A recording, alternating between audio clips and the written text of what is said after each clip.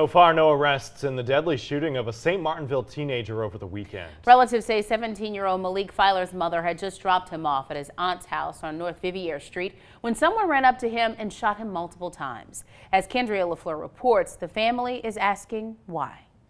He didn't deserve that. The last look was, he was wondering what happened, and we couldn't do nothing about it. Malik Filer's aunt didn't want to be shown on camera. She says Filer was taking out the trash when the gunman ran up to him and shot him. As I walked to the door to come and see, the shots were still ringing out.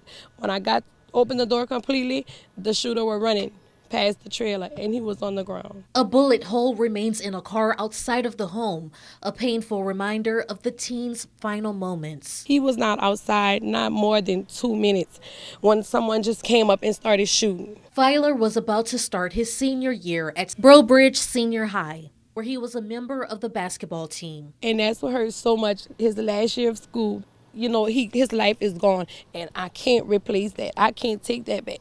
Filer's aunt says her nephew was never in trouble, which makes his death all the more shocking. Not him. If he was a troubled child, it would be different, but he wasn't. Never got in trouble a day in his life. A day in his life. A day in his life. He's just not affiliated with nothing like that. In St. Martinville, Kendria LaFleur, KATC TV3. In other news happening